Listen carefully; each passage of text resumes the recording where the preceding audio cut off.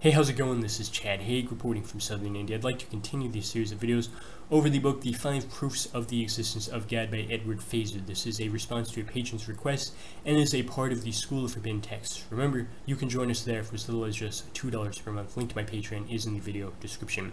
So I noted in the first video of the series about a week ago over Aristotle that this book, contrary to my own expectation, really is not a historical analysis of what each one of these thinkers thought a long time ago, in which he walks you through a bunch of textual citations, but largely dismisses the proof itself as a product of the particular historical context which it emerged from, which, by the way, is how such a book would usually look within the academic industry. No, instead of doing that, Feser shows how each one of these proofs remains relevant today, despite enormous progress admittedly within the realm of empirical natural science. We found last week, for example, that Aristotle, of all people, is even more convincing in light of the recent findings of quantum physics, which Edward Feser himself understands very well, despite the comical irony that Aristotle himself is largely thought of or portrayed stereotypically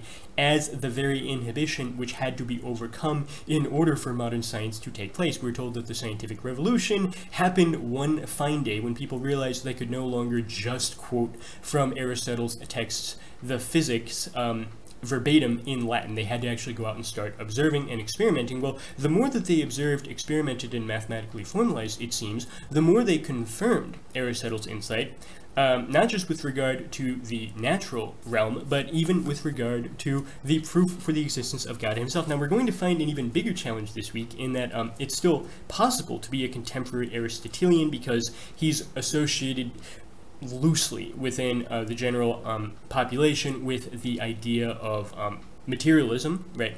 Whereas Plato is associated with the truly untenable position of idealism. And in fact, Zizek noted that Plato is one of 3 thinkers within the history of Western philosophy whose influence over the history of Western philosophy was precisely that everyone who came after them had to refute them. The other 2 of these thinkers are Descartes and Hegel, and if you read the literature written after each one of these figures, a lot of time is simply dedicated to showing how they were wrong. Well, Plato is arguably the least tenable of those 3 because he was talking about things like, you know, the world of ideas, but if you've been following the series over the Platonic Dialogues group reading challenge within the School of Forbidden Texts, you will have noticed already, I think, that for Plato, the plurality of ideas, even within the world of forms, is in a certain sense secondary to this other thing, which you will be led to if you continue progressing to enlightenment, even within the world of ideas. You'll find the one beyond, or even more true, more beingful than the plurality of ideas, which are already far more beingful than the plurality of material entities in this life, which instantiate each one of those forms. Well, the word for this mysterious one, which in the Parmenides we don't get very clear answers regarding, except that we know that it has something to do with the conflict between the whole and its many parts, in which case in the Parmenides the question is, how can the one be a one if every time you try to talk about it you fall into a plurality of parts? Well, the word for that one, when we get to the Neo-Platonist philosopher Plotinus, well, the word for that one is actually God. And therefore, whereas last week in the Aristotelian proof, the thing that really interested us was beginning with the insight that change occurs, and then that leads us to have to posit the proof of God's existence. Well, this week we're going to start with the common sense insight that anything you consider is a whole which is composed of parts, and for that very reason we will be led to conclude that God must exist. Alright, so as we get into the content of the text itself, we find that just as last week Feser contradicted the expectations of those who have only a halfway clear understanding for the Aristotelian proof of the existence of God by actually not talking about, on the one hand, a moment of creation, which was a particular moment where time began, in which if you could just show that time had no beginning, or if you could show that before the Big Bang there was other time before that, it would seem superficially easy to disprove this idea of the first mover. The other thing about the stereotypical and flawed understanding of the first mover is that the kind of change which he really brought into existence that we care about is the change of the universe itself as a whole from nothing into something. If you could show that there is no such thing as the universe as a whole, it would seem superficially easy to show that Aristotle's understanding of the first mover could not possibly be tenable in a modern era. Well, Feser showed that you don't need to talk about a moment of creation in time, and you don't have to talk about the ultimate object, which is the universe as a whole. You could start with something much closer to home, including the cup of coffee, which is probably sitting right in front of you on your desk as you are reading this book. And this is something which can exhibit the kind of change. His example was the cup of coffee is hot when it's first brewed, and it becomes cold a little bit later, but we're not even so much concerned, as I mentioned last week, about the time element here. It's rather that the same thing can exhibit different properties because it's capable of change. Well, that cup of coffee is sufficient to lead you to posit God as the one who transitively allows those changes to take place, because he is not capable of change precisely defined as the shift from potentiality to actuality, because he's purely actual. Well, this week, once again, we do not start the Neoplatonist proof with lofty statements about the world of ideas and all of the questions of whether that could still be tenable in modern era. No. He shows that the problem of a whole and its parts, which will lead you ultimately to talk about a God who exists in a way radically different from those ordinary things. Well, you could start with something as close to home as maybe the chair that you're sitting on, okay, as you're reading this book. This chair is made of parts.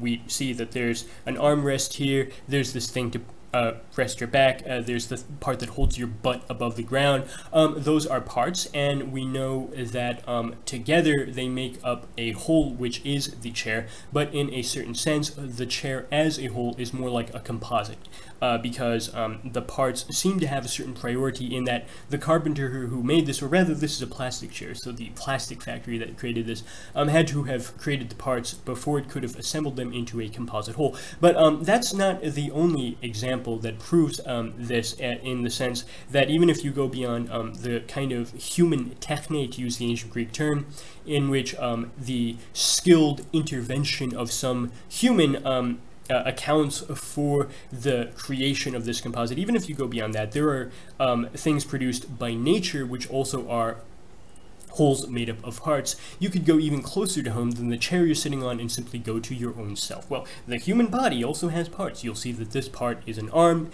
this part is a head, I also have legs, and in a certain sense, these are parts which make up a composite whole, but there seems to be a vicious cycle in which the question of, well, what is an arm? Well, you can only really understand what an arm is if you understand it in terms of the body which it plays a role in. The arm is the thing which allows me to move my hand to be able to grab the cup of coffee I want. The leg, well, what is that? I can define it in terms of its ability to help the whole body change its location through walking. So once again, we have a vicious cycle here, because on the one hand, the parts seem to have a priority over the whole, because if it is a composite, then the whole only emerges secondarily after the fact, after those parts are put together. If you take the example of a chair, you have the carpenter actually assemble all of them together, and that accounts for how they're able to be a chair rather than so many isolated pieces of wood. But on the other hand, it seems that the whole has a logical priority over its parts, because with the human body, for example, well, what is an arm? Well, it's only really an arm if it is serving the interests of the whole, which is allowing me to grab things. I think it was Aristotle who said that if you were to disconnect an eye from a body, it would no longer be an eye. I mean, it might be the body part of a pupil, but it's only an eye if it's really serving the body as a whole by allowing it to see. So the way to get out of this vicious cycle between the part and the whole is to realize that insofar as composition accounts for it being a whole with parts, things cannot be self-composing. They have to have a cause for that composition beyond themselves. And for medieval Aristotelianist terms, this is the efficient cause. And you can find an efficient cause for examples as different as the chair and the human body, in the sense that Aristotle understood the term techne to mean the human skill of the carpenter, which through a certain willful intervention causes these parts to be assembled in just this way. That is something which we could call literally artificial, as telling us what the translators mean when they talk about technes art. Okay, but in contrast with that, you have the composition of the human body parts into a body through the natural means of human reproduction. Okay, so the efficient cause, according to Aristotle, of the baby is its father. Now, that's something which maybe will seem patriarchal today, but we're for the moment only concerned with understanding Aristotle in his own historical context, regardless of whether such a statement might seem politically incorrect today. Let's for the moment accept that there are differences between maybe the technical means of having that composition come about through an efficient cause and the natural means, which on a level of physis, which is the term that Aristotle would use here, can also account for that. But either way, you have to have an efficient cause beyond the thing which is composed, because the thing's composition cannot be self-causing. The question, once again, is whether this only concerns a moment in time within the past. If you take the examples I just mentioned, you would likely argue that the composition of the pieces of wood into the composite of a chair can be fully explained by the moment in time in the past when the carpenter was laboring to put them together. Okay. Similarly, you could argue that the composition of so much physical stuff into a person the composition occurred at the moment of human reproduction when, according to Aristotle's understanding of this, the efficient cause of the father imparted his seed. Well, in one sense, those are true. Those are valid explanations, but this descent back into the past to try to do the detective work of finding an origin sometime back there, that will lead you ultimately to fall into something which Feser is not interested in at this moment, which of course is finding the moment in time when creation occurred and the universe as a whole was the thing that was composed into a whole from its many parts. Now, that is something you might be interested in another context, but for the moment, Feser wants to show that the idea of a part and a whole relation requiring a principle of composition beyond its own self would hold true not only if you descend back in time in a linear series, but even if you posit a hierarchical series, which can hold true for a single moment in time. Just as last week we saw that the cup of coffee's potential to be 3 feet off the ground if it's sitting on your desk is indeed being actualized, but it's not being actualized by its own self. It's being actualized by the table which is allowing it to be that far above the ground. Well, this leads you to ask, what is actualizing the table's potential to be in that position? Well, that's the floor. What's actualizing that potential? Well, it's the foundation of the house. What's actualizing that potential? Well, it's the earth below it, and so forth and so on. This sort of hierarchical series applies not only to investigations of motion as the shift from potential to actual we saw last week, but also concerns the problem of how parts can be composed into wholes, in that if you take the example of the chair, not the chair that I'm sitting on because it's plastic, it's a better example for Feser's own chair, which is made of wood. Well, it is true that the composition of those parts into a whole, you can credit that to the carpenter's act of laboring in the past, but even long after that moment is over, it's still holding together as so many parts within a composite whole, because something else is allowing or causing that coherence to still hold good for that chair. And those are factors which can be listed out within a hierarchical rather than linear series, much like we saw with the coffee cup last week. For example, what exactly is allowing those pieces of wood to hold together with those screws which allow the chair to have a certain proper form rather than fall apart? Well, one thing we can say is allowing that to hold together is the temperature itself. If the temperature became too hot, the metal screws would melt.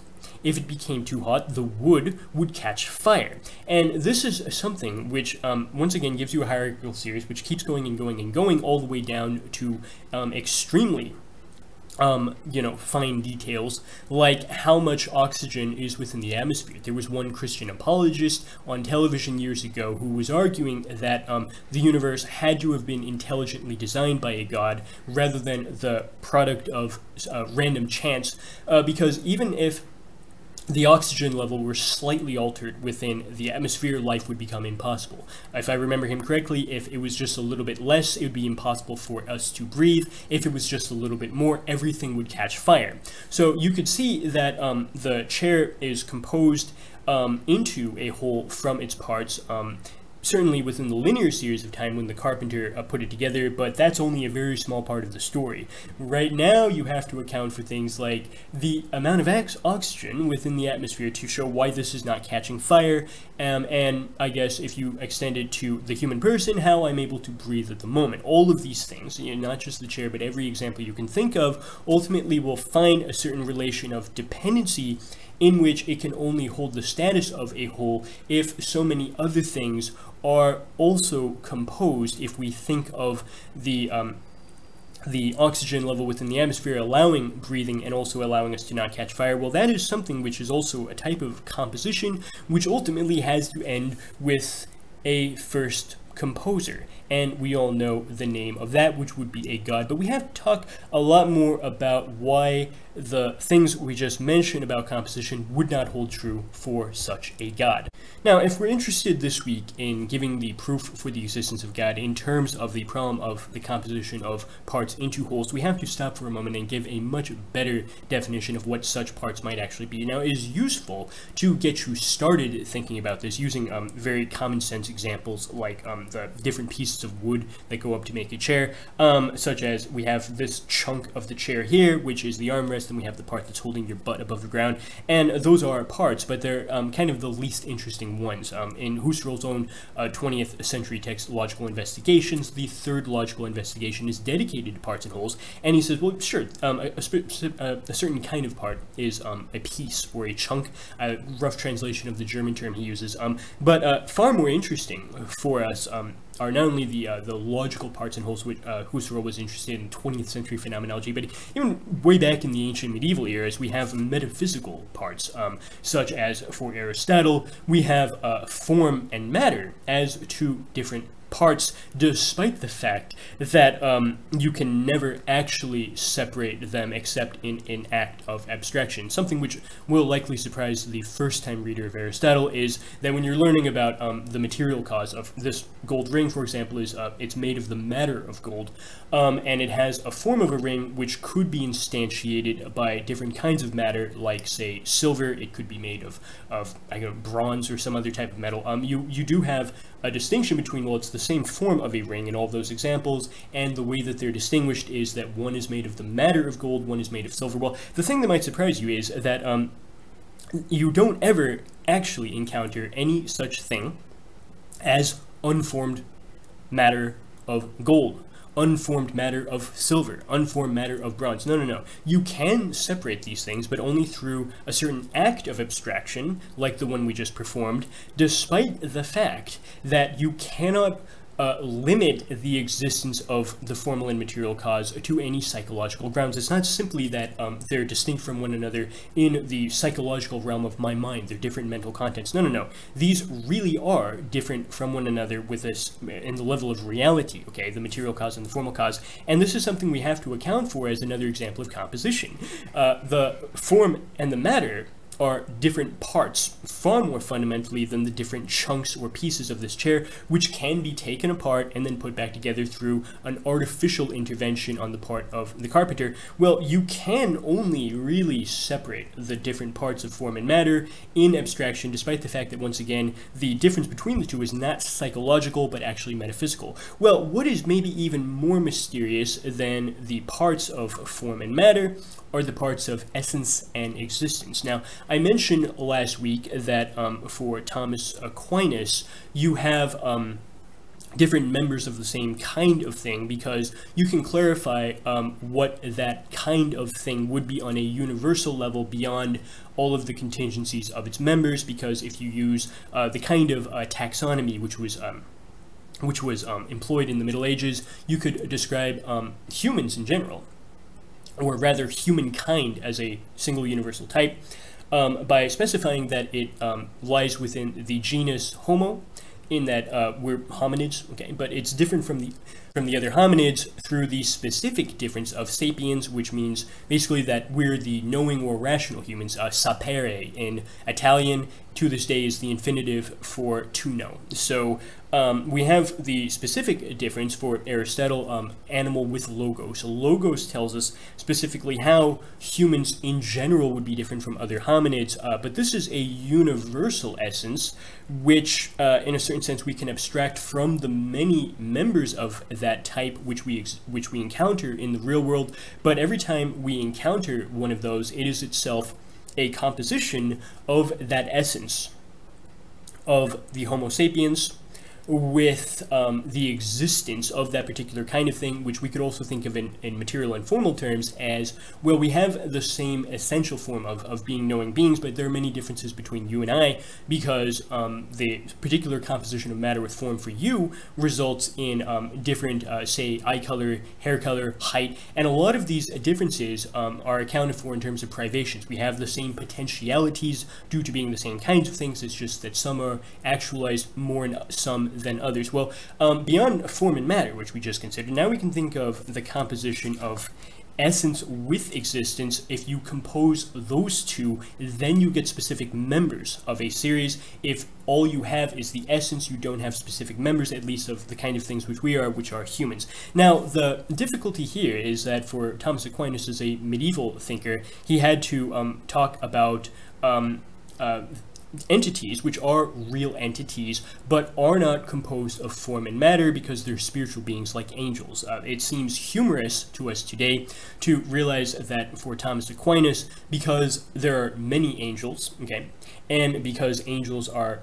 not composed of matter and form, the only way for him to account for the many angels was to say, well, there isn't really a single species of angels, or excuse me, a single universal species of the angel in the singular, which all of these then instantiate through composing it. It's rather that every angel has to be its own species, precisely because you cannot fall back on the parts of form and matter to show how they are different from one another. Well, even more complicated would be trying to account for the one God who lacks parts purely, rather than lacking specific kinds of parts as the angels do. The kinds of parts which angels lack are form and matter, but if I remember correctly, they still compose the essence which they are with the existence, or the essence of their own species, even though they're the unique member of it, with their existence as particular angels, and that's what allows you to account for the many of them as finite created beings. They are not God themselves. So God has to take us to something even more mysterious than that, which is the idea of a one which is a one because it has no parts, and not just the segments or chunks which a chair does, or like the body parts, I have an arm, I have a leg. No. For him, the kinds of parts which he does not have specifically are that he does not have form and matter which are composed, and he does not have essence and existence which are composed, in which case the essence of God would pre-exist its combination with an existence of a particular God, and that composition of the two in an act of creation would make him basically the same as the angels. No. For God, there are no such parts, which means that the way you talk about his existence has to be simply that his existence is his essence, because his essence is to exist. We can say other things about such a God. For example, we can say that because he lacks any parts, especially the metaphysical parts, he's absolutely simple. And if he is absolutely simple, there could be only one of him, for the way to distinguish one member of a type from another, once again, simply would not apply here. Okay, you could not account for the differences between you and I in terms of privations, because as we saw last week, there is no shift from potentiality to actuality for him. In addition, such a God would be incapable of change, because now we're interested in defining change not as the shift from potentiality to actuality, as was the case last week, but this week we're interested in defining change as losing a part, gaining a part, etc. Well, if he has no parts, then he can't change. Well, somebody might raise their voice at this point and say, oh, but wait a minute, the traditional definition of God, even on rational grounds, as being omnipotent or capable of all things, all-powerful, of being omniscient or all-knowing, knowing all things, and being omnibenevolent, being all good, in contrast with the fallen nature of humans, those are themselves parts. You've just said he's all-knowing, he's all-powerful, and he's all-good, and this is what leads some skeptics to posit paradoxes in which these different parts of God would seem to be incompatible with one another. The idea that God, if he really is all-powerful, would be powerful enough to create a boulder so large that even he couldn't lift it. That is a paradox, really a pseudo-paradox, which we'll get to in a later proof for the existence of God. But Feser shows that these actually are not different parts of the one God. Rather, they are different ways that humans have of using language to talk about the same thing. For this, he brings up the difference between sense and reference in Frege. If you remember, Frege noted that the name Evening Star and Morning Star, the names have different senses on a logical level, even though they're actually, you find out later, referring to the same thing. There's only one star, which is both the evening star and the morning star, but even though there's only one referent there, the senses within logic actually are different. Well, we have something a little bit like that now. There's only one thing we are talking about when we say that God is all-powerful,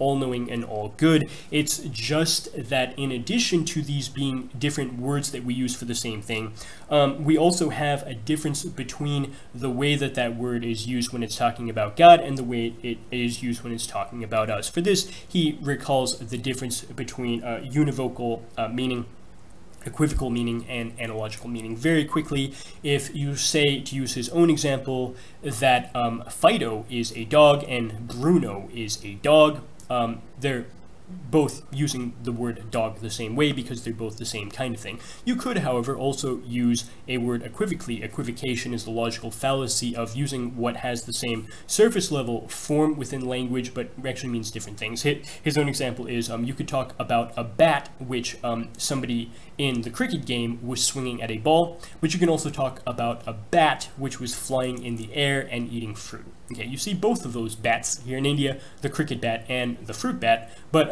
the word is being used in a totally different way. Then you have the analogical use of a word. When we say that God is good, we might be speaking analogically with relation to the kind of goodness which humans can have. Humans can also be good, and there might be an analogical relation between the goodness of a human and the goodness of God, but they're not the same thing. We're not using the word in the same way, the univocal sense that we would with Fido and Bruno are both dogs. Similarly, when we say that humans are intelligent, and then we call God all-knowing, there's an analogical relation between the intelligence of us and his intelligence, but they're not the same thing. Similarly with, what was the other one? The power. We're capable of things, but the kind of power we have is analogically like the power of God, but they're not the same thing. And this is because, once again, God would not have parts called intelligence, power, and goodness. Rather, if you are talking about that which lacks any imperfection of potentiality because it's purely actual, as we saw last week,